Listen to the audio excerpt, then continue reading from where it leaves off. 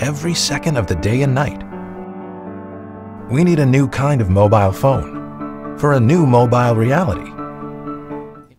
This usually doesn't happen to Samsung, but the day before their announcement, the entire Samsung Galaxy S9 reveal video did just leak online. So in this video, guys, I just wanted to talk about the Samsung Galaxy S9 and S9 Plus, which aren't much of a surprise at all, as you've seen from my past leak videos, but still there are some new topics that I wanted to cover, some new features that have been added to these new phones that are quite interesting. So the Samsung Galaxy S9 and S9 Plus are revealed, they are here. Let's talk about the leaked video. So first off, the full design, it's here. This is it. The fingerprint sensor has been relocated. It's a little bit different, but mostly the same. You're not going to notice much difference there on the front or back. The entire phones have shrunk just a little bit in comparison to the old one, but overall the design remains the same. Speaker design, grill on the bottom changes just a little bit, but other than that, really nothing that we didn't expect already. And I do like it. It's definitely a design that I'd like to see stick around. The infinity display looks great. There's no notch interfering with the design up top. It looks good. Samsung just streamlined what they did good already and made it just a little bit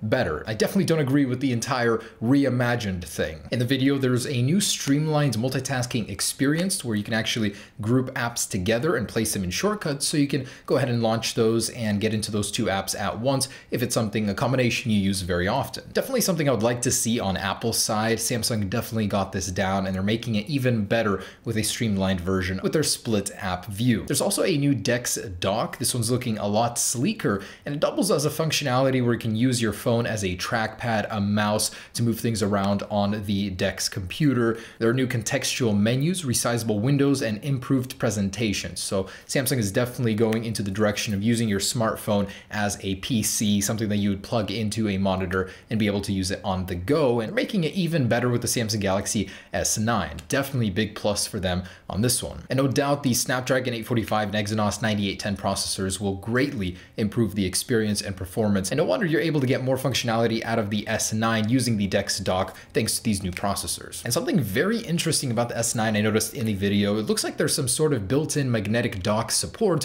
where a police officer just tacks it onto the dashboard, some sort of mount, and it instantly sticks. Not something that we have with the iPhone, but to see it in the S9 is actually really cool. A feature I didn't know I needed until I saw this video. So there must be some sort of plating inside that coincides with a magnetic mount, and it works perfectly together. I think that is seriously awesome. The variable aperture camera is confirmed. This thing will be a beast in the low light environments, as it does have an aperture of 1.5 and then 2.4 depending on which aperture mode you're switching to, as the aperture can shrink and expand. It's seriously awesome, and that's something I definitely would like to see added to more smartphones as well. Samsung Galaxy S9 is one of the first smartphones to have this. It looks like there is live translation built directly into the camera, something you can do on other phones using Google Translate, but this is built directly into the camera app, which I think is cool. There's also improved AR support. Looks like you'll be able to do more things directly from within the camera application using third-party plugins. So that is also very cool. And water resistance is here to stay. Much like the Galaxy S7 and S8, it will be IP68 water resistant, so definitely a step above the iPhone 10. You don't have to be afraid about using your phone around pools or inside of them. And Samsung spent a good portion of the video talking about the upgraded Knox security, so there are many levels of security in the phone in order to keep your biometric data safe.